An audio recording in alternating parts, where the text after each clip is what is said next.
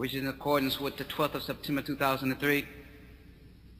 We begin once again with our study of the monumental work Shar al-Aqidah Wasittiyah, explained by Sheikh Muhammad ibn Salih al-UThaymin, Rahimahullah, Rahmatun Wasi'ah.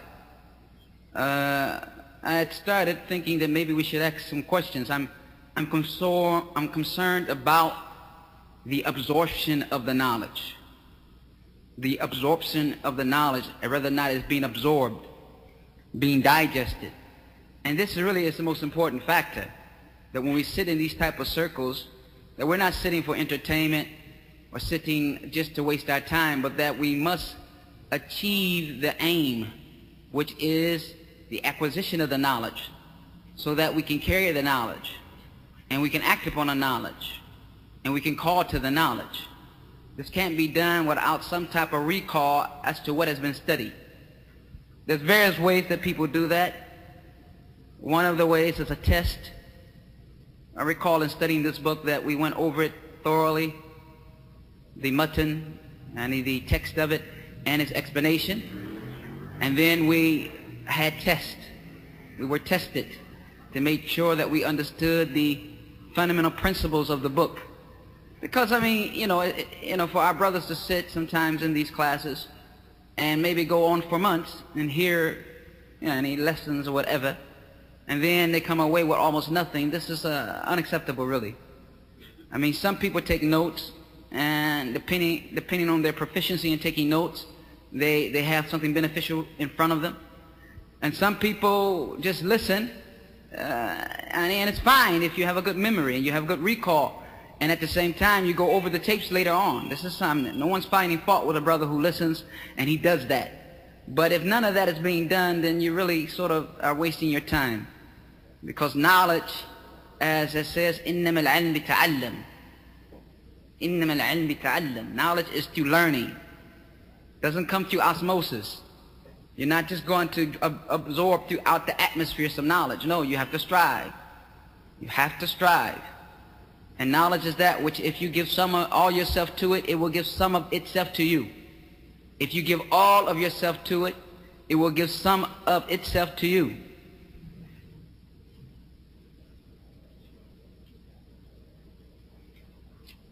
Where we left off last was the life of Ibn Taymiyyah, Rahimahullah.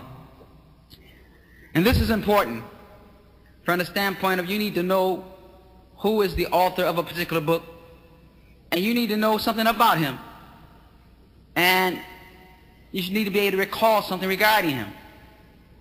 You read a book by Ibn Taymiyyah. Well, who is this Ibn Taymiyyah? What do you know about his life? What do you know about the man? So it's important that some knowledge be gathered regarding him, some information be retrieved and recorded regarding him. And also the explainer of the book, which for us in this case is Abdullah, Muhammad ibn Salih al-UThaymin, Rahimahullah. What do you know about him? What do you know about him? So we'll take briefly the last of the life of Ibn Taymiyyah, because we took it before. We took the people having derision towards him and mistreating him. We took the fact that he became an enemy of every mubtada', every innovator he became an enemy of. We took the fact that he gave da'wah night and day, that he suffered. We took the fact that the Tatar were there, and the Tatar, the Mongols, were killing Muslims left and right, and Ibn Taymiyyah Rahimahullah stood up to them, ordered them what was correct, not fearing the blame of the blamers and not fearing anything. We took that he would order what is good and forbid what is bad, that he responded to every group in accordance with what they were needed to be responded to. He responded to the Christians with his monumental book, Al-Jawab al-Sahih liman badala din al-Masih, the correct response to those who corrupted the deen of the Messiah. He responded to the Jews. He responded to the Sufis. He responded to Ash'a'ira. He responded to the Jahmiyyah, alayhi salam.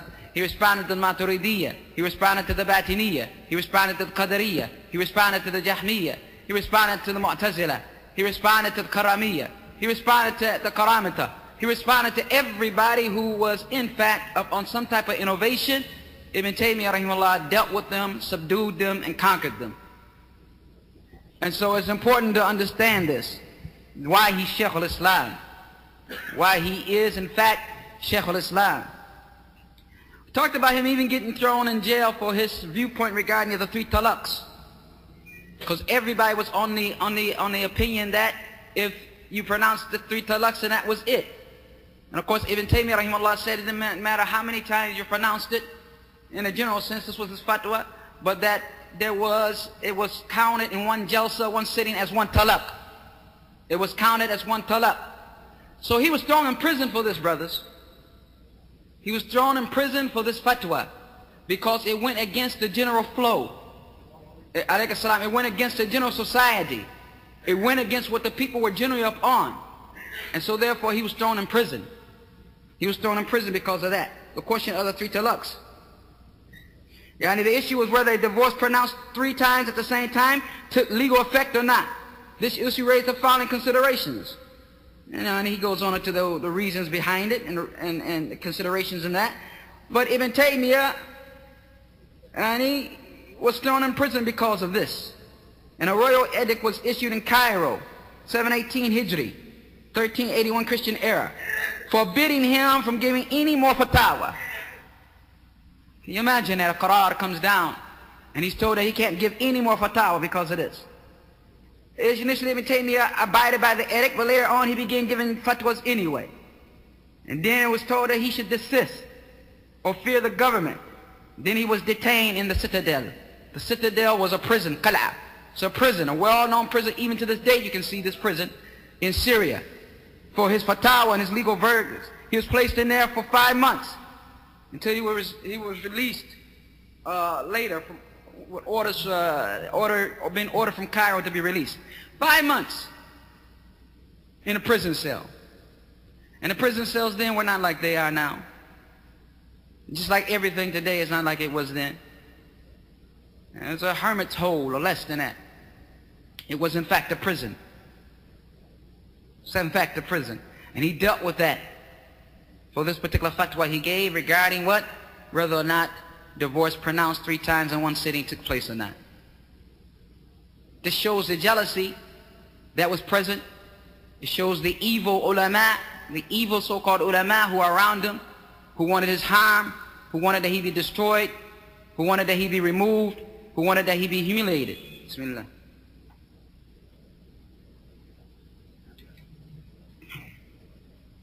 The final years. Between 721 after Hijrah and 726 after Hijrah, Ibn Taymiyyah devoted himself to teaching in Madrasa Hanbaliyah and his own Madrasa, Qassasin, and revising some of his earlier works. His adversaries again conspired to have him in prison. Here he continued writing tafsir of the Quran, as well as other works.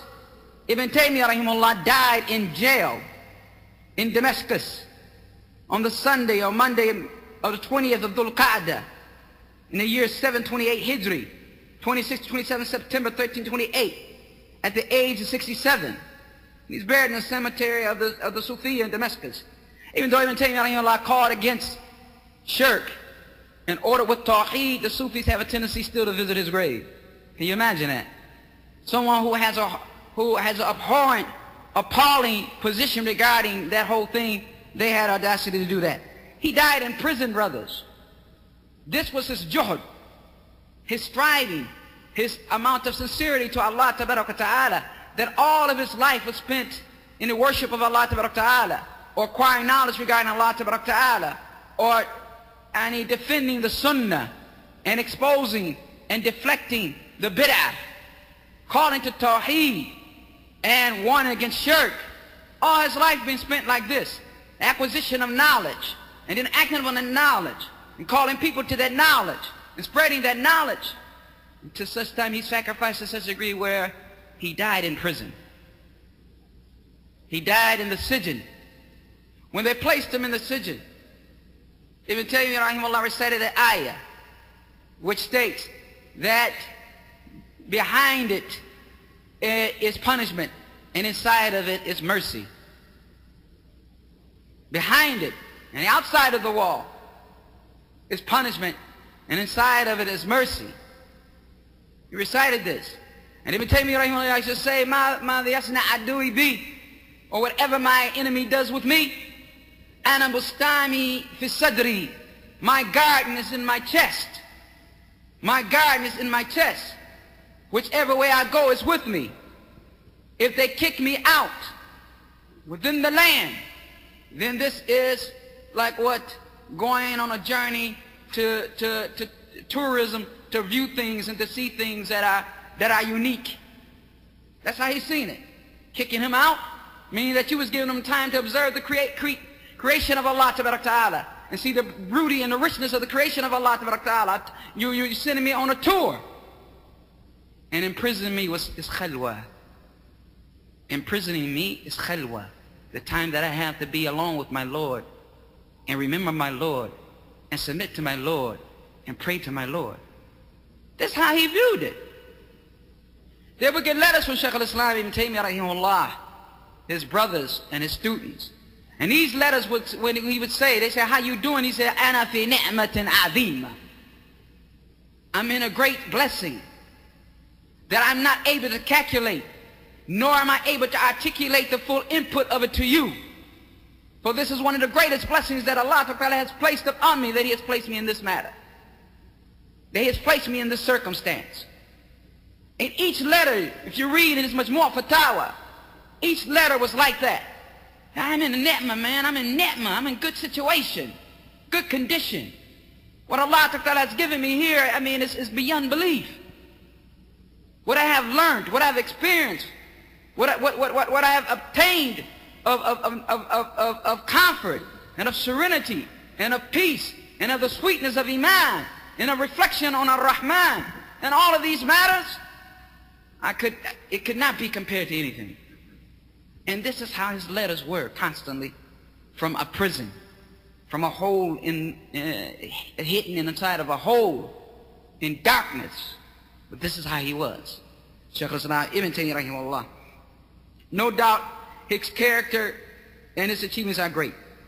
Imam Ahmad Rahimahullah says that the difference between us and them, and us being Ahlul Sunnah and them being Ahlul Bid'ah, is Yawm al-Janaiz, the day of the funerals. We'll see you the day of the funerals. This will be the difference. Because the funerals of Ahlul Sunnah, those of Ahlul Hadith, those who Allah Ta'ala has written for them qubul or acceptance throughout the earth, everybody comes. Some riding animals, some walking on their feet. All miles around they come for this purpose. And so this is why he said the day of Janaiz. The day of Janaiz. Because Ahlul Bid'ah are usually isolated by themselves, alone. Alayhi-salam. No one's concerned about them. They live despicable and they die despicable. They lived away from the Sharia and they die away from the Sharia. So Ibn Taymiyyah Rahimahullah has said that the people of Damascus who held him in great honor gave him a splendid funeral, and estimated 200,000 men. 200,000 men and 15,000 women attended his funeral. He was buried, like we said, at that particular cemetery in Damascus where his mother was buried. Its name is Sufiyah. 200,000 men. And this is why Imam Ahmad said, between us and you is janazah. They won't know who's up on the haqq and who's up on the batil. They won't know who's correct and who's not. Yawm al-Janaiz. And this Imam Ahmad's funeral was bigger than that, millions. And hundreds of thousands became Muslims, converted to Islam on that day. Why, it was a glorious day. People came into Islam. People left Bid'ah and came into Sunnah on the day of Imam Ahmad's funeral.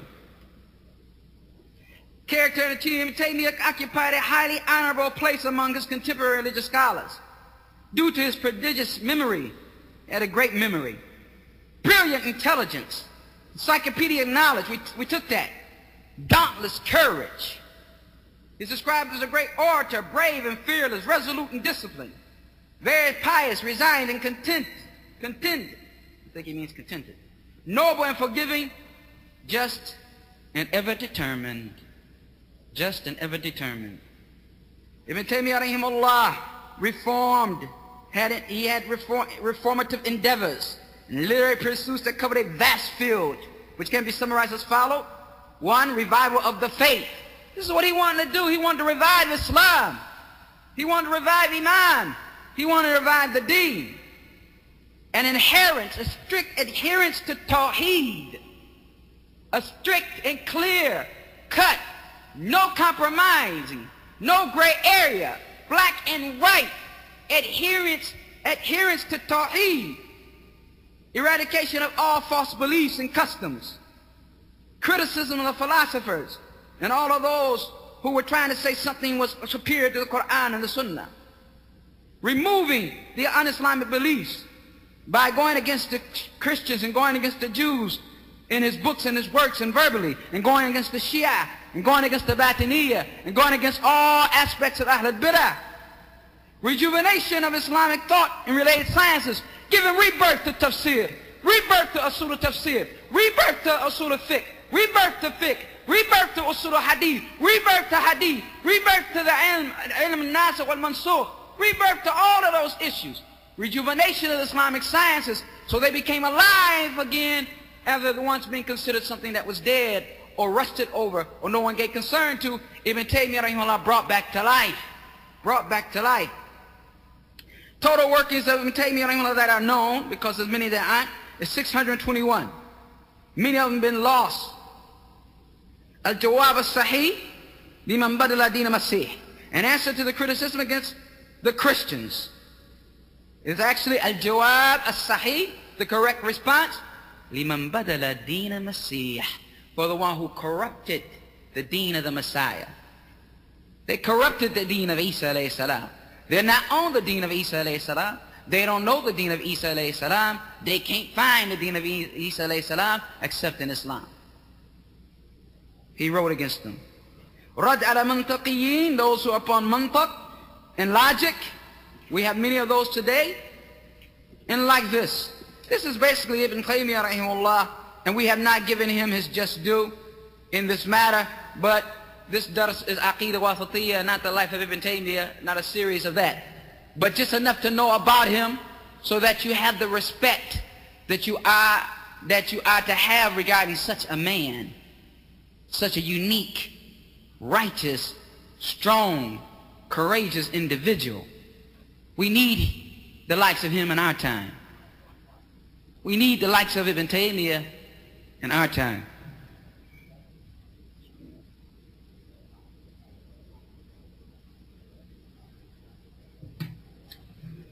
Now, the explainer of this book, before we go directly to it, Sheikh Muhammad ibn Salih al-UThaymin.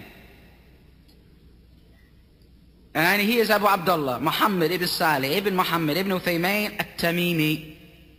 And at-Tamimi is a tribe, well-known tribe. Amongst them are those who went the way of the Khawarij, following the Khawaisira.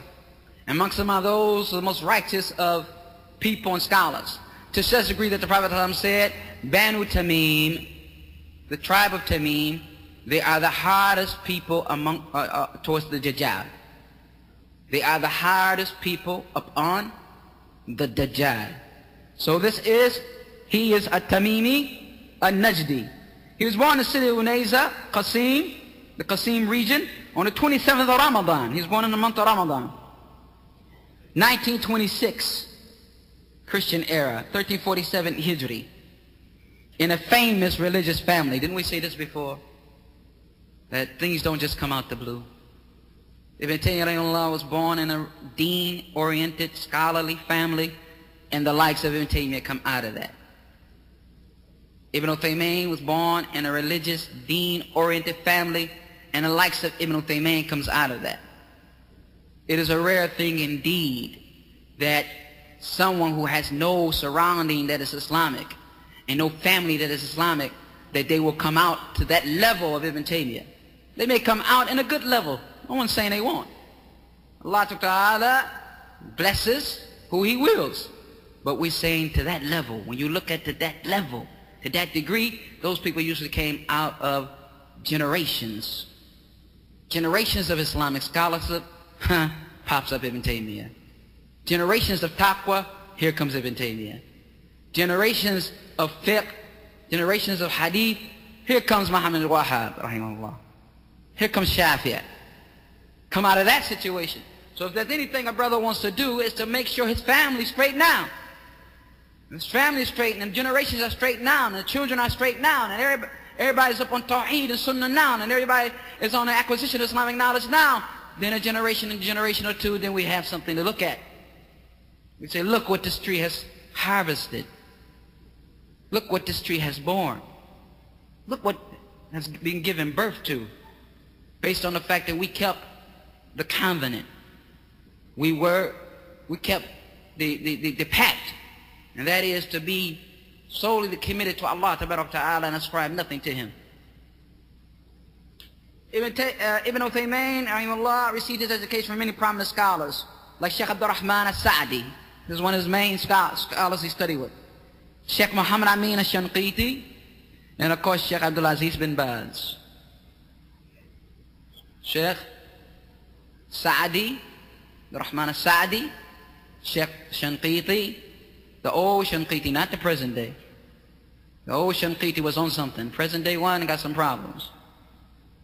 The old Shanqiti had a vast amount of knowledge. And Sheikh Abdulaziz bin Baz. Sheikh Abdulaziz bin Baz. If bin Baz is one of your sheikh, you all right. If Baz is one of your sheikh, you got it. When he entered into teaching, a great number of students from inside and outside Saudi Arabia benefited from him. He had his own unique style of interpretation. You'll see that as we go. You'll start to get appreciation of how Ibn UThaymin presents issues and how he discusses them. He has his own way, unique to him, to the degree that if you become so familiar with him, no one has to tell you his name when they read a portion of anything he's done. You'll hear it and you'll say, that's Ibn UThaymin. That's who that is. That's Ibn UThaymin. So everyone started to benefit from him inside and outside of Saudi. Inside and outside of Saudi. And as you see, we're sitting here still benefiting. Man in his grave, and we're still benefiting. And this is for him a sadaqat al-jariyah, a continuous sadaqah. Adds to him light in his grave, and bliss in his existence, and mercy and peace and serenity. Adds to us knowledge, insha'Allah ta'ala, and enlightenment of Tawheed, some knowledge regarding Sunnah, and the foundation and the basis of our Aqidah. Now that's a pretty good transaction. That's a pretty good transaction. Unique style of interpretation, explanation of religious point. He was from among the scholars who served Islam without any type of religious prejudice and kept themselves away from the limitations of blind following. In other words, he didn't do taqleed. He knew nothing about no taqleed, blind following. Blind follow who? On Kitab Sunnah Minhaj Salaf Salih, man. Blind follow what? It was his way. He was distinguished in his great exertion of effort in religious matters, analogical deductions, his qiyas or something else, which clearly proved the religious understanding he possessed and correct usage of the principles of religion. He knew the qawaid. He knew the qawaid, the principles of deen. And therefore he was able to base things upon those principles and make points upon those principles and give fatwa upon those principles. And so his thing, when he came at you, it was strong. It was strong. One of them described him, and this was a guy who didn't like him initially. I found him fully armed, well protected, and strong.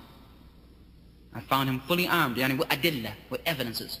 No matter what I brought to him, he brought something back. That had me relenting, or subdued me, or did away with me. Huh? You go check cave high, what about this, and this? What, and this, and this. Just like that. The man was of brown skin, light brown skin. We used to look at his face and we would see this white beard with the shiniest pearl teeth you would ever want to see, constantly smiling. This was Ibn Taymiyyah. Something else. He was distinguished in the great exertion of effort in religious matters. And we said that. In giving religious verdicts like Sheikh bin Baz, His fatwa were based on evidence from Quran and Sunnah. He's had about 50 compilations, books to his credit. He taught religious fundamentals at the Sharia. He taught usul at the faculty of Imam Muhammad ibn Saud's Islamic University, the Qasim branch. He was also a member of the Council of Senior Scholars, Hayat al-Kibar Ulama, of the kingdom. And he was an imam and a khatib in the big masjid of Uwais. How are you going to do all this, man? Teaching tullab, giving fatwa, sitting on the lajnat da'ima, or sitting on the Hayat al-Kibar Ulama. Then you still going to get up there and give khutbah and be imam at a particular masjid? Where was their energy? How? The Sheikh passed away, as you all know, the 15th of Shawwal, 1421 after Hijrah. It was January, the 10th of January, 2001. He was 74 years of age. May Allah subhanahu wa ta'ala have mercy upon his soul. Ameen. Ibn Taymiyyah and UThaymin, given to you in a abridged form, of which you cannot probably even abridge it any more than that. Concisely.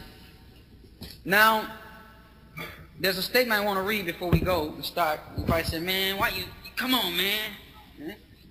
Come on, let's get to it. Actually, look at the size of this book. This is what we're talking about going here. I went through a book this size, Jamaiyyah al-Quran and Sunnah. It took us 2 years. So anybody want to lead, they can lead now.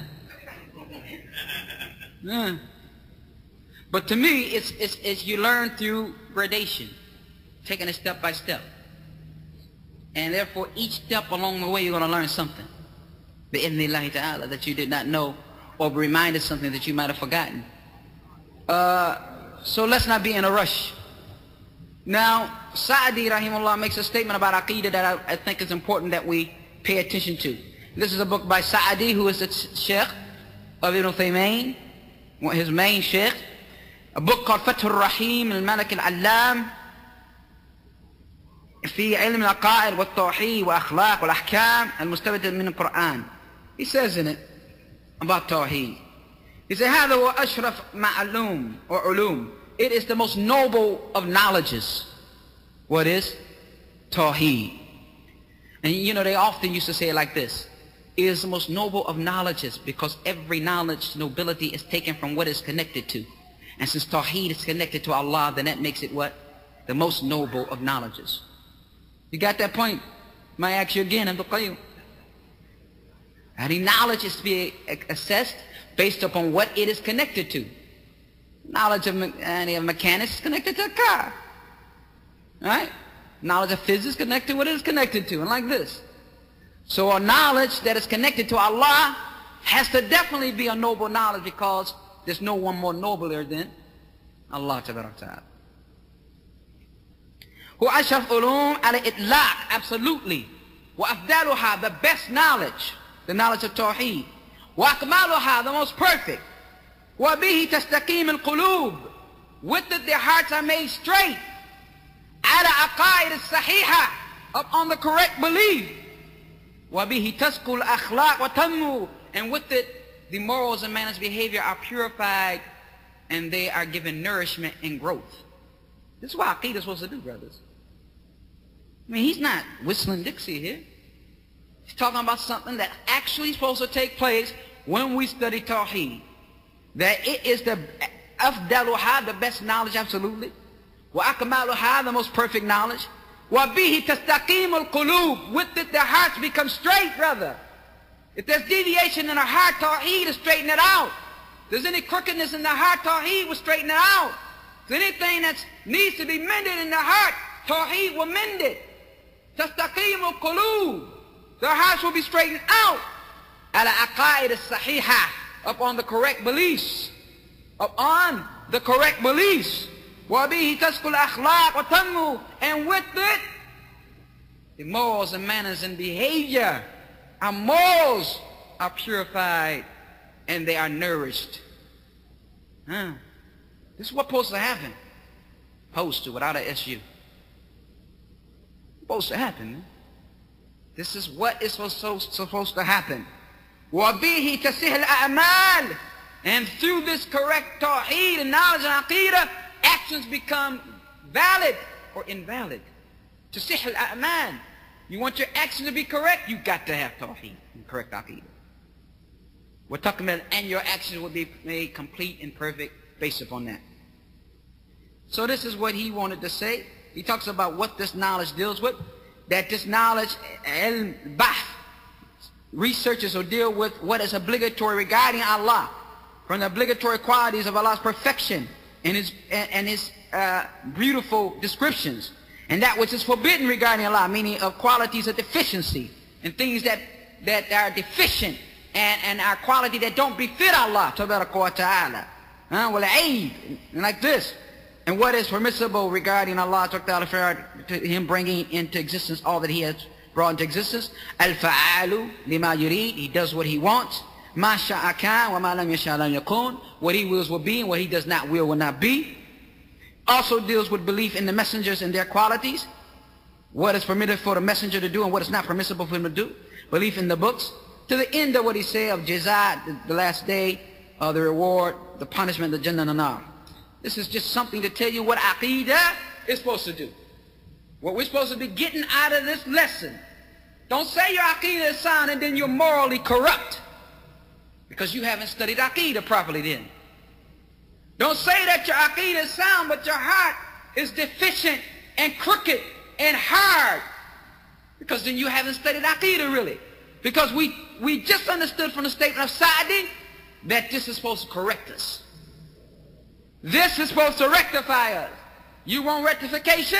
Sit in a circle studying aqidah. You want rectification?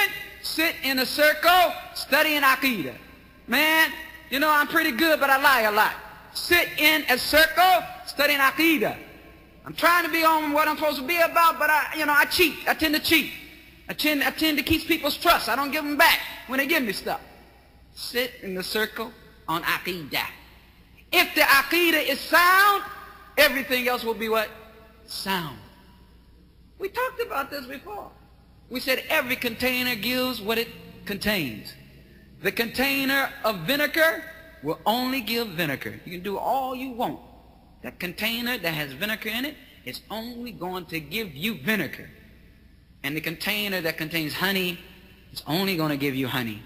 So we have to make sure that our receptacles, that which we have, our hearts, contain the correct aqidah, sound knowledge regarding Allah Ta'ala, based upon a sound foundation, and what will come from us, and what we will be able to convey to others will be that which is sound, and that which is correct, and that which is righteousness, and that which is in accordance with what Allah Ta'ala and the Messenger Sallallahu Alaihi Wasallam has called to, and the Sahaba Radiallahu Anhum were upon. Now, the little time we have, we'll start.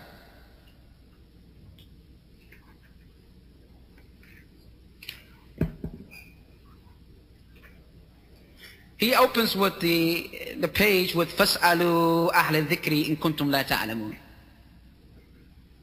Ask the people of remembrance, the people who have knowledge of Quran or Sunnah and Manhaj Salaf Salih, the scholars, if you don't know. Then he does his own intro, which we'll leave. Then we'll do the intro that the Sheikh has. Sheikh Muhammad Salih UThaymin Rahimahullah starts with this intro. And this intro is composed, this introduction is composed of some basic knowledge of Tawheed. Why? Because something came to my mind. One of the brothers said to me, hey, you know, man, if you gave most of our brothers a pop quiz, man, about Tawheed, they couldn't pass it, man. He said, man, you should like give them a pop quiz. I said, no, I don't want to put nobody on Front Street, man. Give them a pop quiz, man. Go ahead, pop them with a quiz, right? That was his mentality. And he's saying that our brothers wouldn't know the three aspects of Tawheed even. I can't believe that. I refuse to believe that. But nevertheless, now, the three aspects of Tawheed which are known, Tawheed al-Rububiyyah, Tawheed al-Uluhiyyah, Tawheed Asma al-Sifat. This book mainly deals with Asma al-Sifat, the names and qualities of Allah Ta'ala. And it's going to cover Tawheed al-Rububiyyah, the oneness of Allah and His Lordship, and Tawheed al-Uluhiyyah, oneness of Allah and the fact that He alone should be worshipped, It's going to cover it in general and in inclusive in what it says, and as a direct result of what it'll bring. In other words, there's no way you can get around it, because all of them are intertwined. But Tawheed al-Uluhiyyah, Tawheed al-Rububiyyah, Tawheed Asma Sifat, these are the three aspects of Tawheed that if one comes with, he is a Muwahid, somebody upon Tawheed, and he will be successful. But if he is deficient or misses one of them, he will not be on the correct belief, and he will in fact be amongst the losers. All of them have to be there.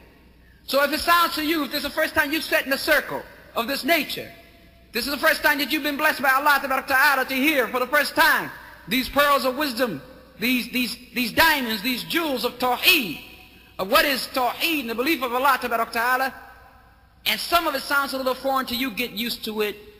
It will, inshallah Ta'ala, with time, it will find its way into soaking into your heart, into your mind, and you will get past the illusion of the words being hard, because that's all it is. They're very easy to memorize, and you'll find that this is a very sound and easy, not difficult Aqidah to understand. It's not hieroglyphics, it's not nuclear science, it doesn't need any of that.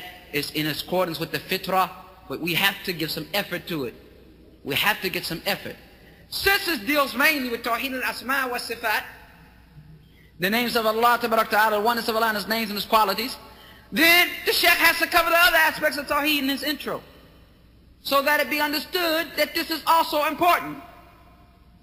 And this treatise, even though it deals with Tawheed Asma wa Sifat, it deals with basically the Aqidah in general. The Aqidah in general, everything that the Muslim's supposed to believe in, this particular Aqidah, Aqidah Wasittiyah, explains it. Mukhtasirah in our bridge 4. Where this is what you're supposed to be. You want to know what it is to be Muslim? You want to know what it is to be Sunni? You want to know what it is to be Salafi? You want to know what it is to be Athari? Somebody up on that which is correct, this is the belief that you have to have.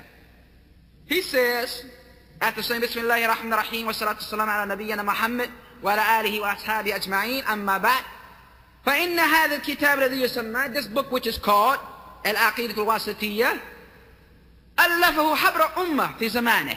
It is written by a Habra Ummah. Habr is somebody who is an ocean of knowledge. Because if you look at it, Habara is on the same form as Bahara. And Bahara is a Bahr, ocean. An ocean. So Habr is someone who is an ocean of knowledge. And he calls him the ocean of knowledge of this Ummah. Who is he talking about? Ibn Taymiyyah Rahimahullah. Allafa habra ummah fi zamaneh. The oceans of the possessor of oceans of knowledge in his time. In his time. Ibn Taymiyyah, because you know this is a name given to Ibn Abbas. Right? Habra ummah Ibn Abbas, right? Tarjuman al-Quran. Abu Abbas. I'm going to ask you his name in this kunya. We'll do that next time. I'll get you inshallah. Abu Abbas, Shaykh al-Islam, Ahmad ibn Abul-Halim, ibn Abdus-Salam, Ibn Taymiyyah al-Harrani, Rahimahullah, who died in 728. It's important sometimes not so necessarily the birth date, but the death date. Keep in your mind these things. This is what they often teach the students of knowledge. Remember the death date of a particular scholar. So 728 Hijri. لهذا الرجل من مقامات. This man had so many great circumstances and positions and levels that he went through throughout his life. Maqamat is things that happened to him, events that took place with him. التي يشكر عليها, that which he should be thanked for. والتي نرجو من الله له مثوبة عليها, and that we hope from Allah that he be rewarded for. في الدفاع عن الحق, because of his defense of the truth. ومحاجمة أهل الباطل, and attacking أهل الباطل, the people of falsehood. ما يعلمه كل من تتبع كتبه وصبرها. Anybody will know this who reads his books and has patience regarding reading his books and going through them. You come to know the worth of the man. You come to know his value. You come to know something about his level. والحقيقة, and the reality, أنه من نعم الله على هذه الأمة, Ibn Taymiyyah says, in reality, is that this man is from the blessings of Allah upon this ummah. No one knows the virtues of the virtuous except those who are virtuous. It takes a scholar to recognize what he's saying. Ibn Taymiyyah, by virtue that he's Ibn Taymiyyah, with the knowledge he had, is able to look at Ibn Taymiyyah and say, in reality, بالحقيقة, in reality, إنه من نعم الله, he's of the blessing of Allah على هذه الأمة, upon this ummah. Who wants to doubt that? Who wants to contradict that and still remain in this circle? Who? This book, this man's books right now defend Islam. Right now his books defend Islam.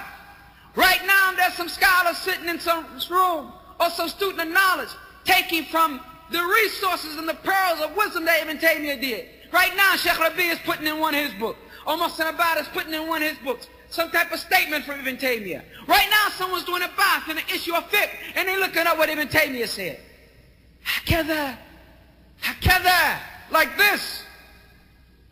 He is from the ni'mah of Allah upon this ummah. لِلَّهِ سُبْحَانَهُ وَتَعَالَى كَفَّ بِهُمُورَ عَظِيمَةٍ, because Allah protected this ummah from great dangers. Protected this ummah from great dangers, particularly in the area of Aqidah with this man. This man was the protector of the Aqidah. This man was the defender of the Aqidah. This man was the maintainer of calling to that which is sound regarding the Aqidah. Great dangers of Muslims' religion and their beliefs were being exposed. Innovations were being innovated. And Ibn Taymiyyah was chopping away.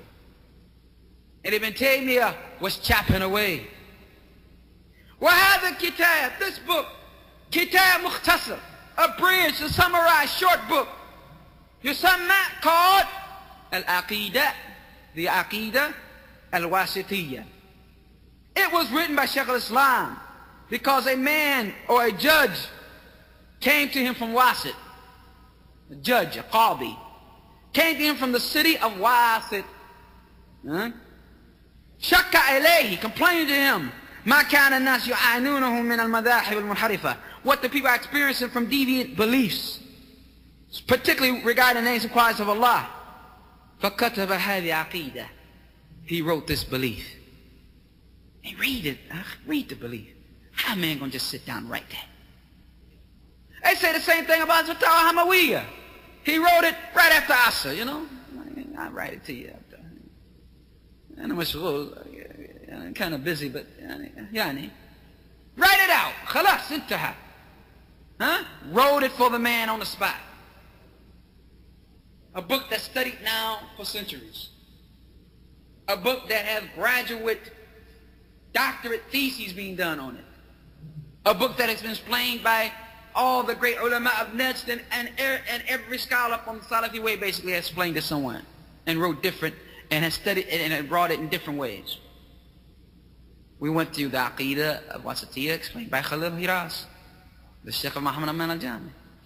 Went through Tanbihat al-Sunniyah, which is one done by one of the Qadis of Mecca, explaining what? Aqidah Wasittiyah.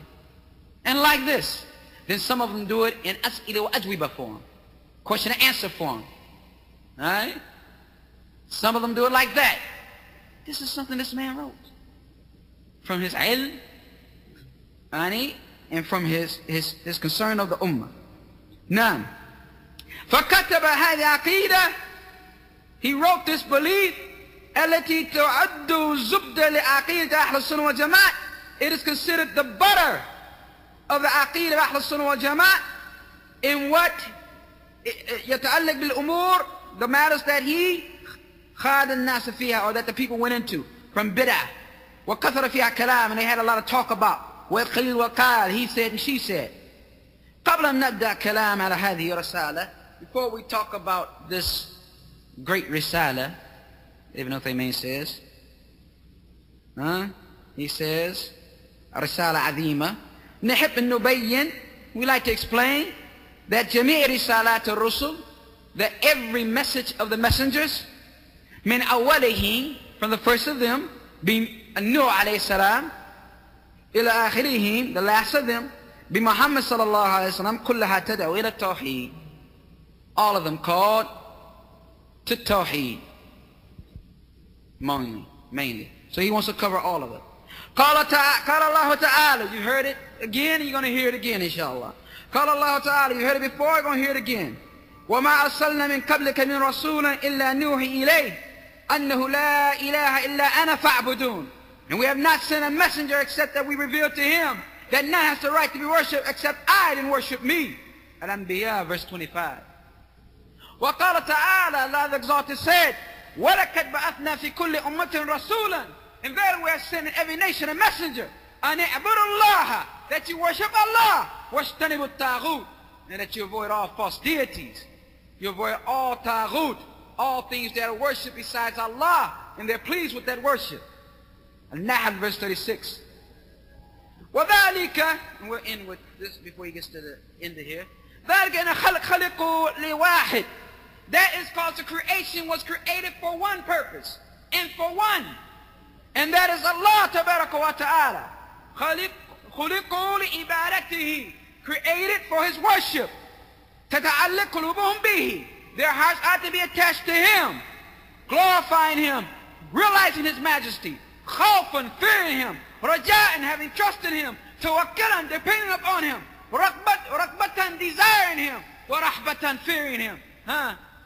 Hatta yansalakhu an kulli shay min ad-dunya, until they remove themselves from everything of the dunya that is not a help for them upon this tawheed. Until they remove themselves from anything connected to this dunya. Insalakh is like the snake coming out of his skin. And they take off that skin. Take off anything from the dunya that doesn't help them with this tawheed. Doesn't help them fulfill this tawheed. Doesn't help them exemplify this tawheed. Doesn't help them with tawheed of Allah Azza wa Jal. لأنك أنت مخلوق, because you're created. لا بد أن تكون لك خالق. You must have a creator. قلبا وقالبا في كل شيء. In every situation, in every matter, this is the case. ولهذا, because of this, كان دعوة الرسل عليه السلام, the call of all the messengers, إلى هذا الأمر, to this matter, الهام عظيم, this great important matter. عبادة الله, to worship Allah, وحده, alone, لا شريك له, without any associate. لم يكن رسل الذين أرسلهم الله عز وجل إلى بشر يدعون إلى توحيد الربوبية. Those who the messenger Allah sent as messengers didn't call to the oneness of Allah and His Lordship, though that's part of their da'wah. That was not their call. But if they called to it, they didn't call to it like they called to the oneness of Allah in His worship. Because those who deny the oneness of Allah and His Lordship are very few in between. And even those who refuse it, in reality, inside they believe in it and they can't deny it. Unless there's someone who don't have their uqul, their intelligence, and don't have any perception whatsoever, then they are, other than that, denying it from arrogance. قد قسم علماء رحمه الله توحيد ثلاثة أقسام. The ulama say tawheed is in 3 branches. Then he talks about tawheed al-rububiyyah, and tawheed al-uluhiyyah, and tawheed al-asma wa sifat, which we will deal with next time bi-idhnillahi ta'ala.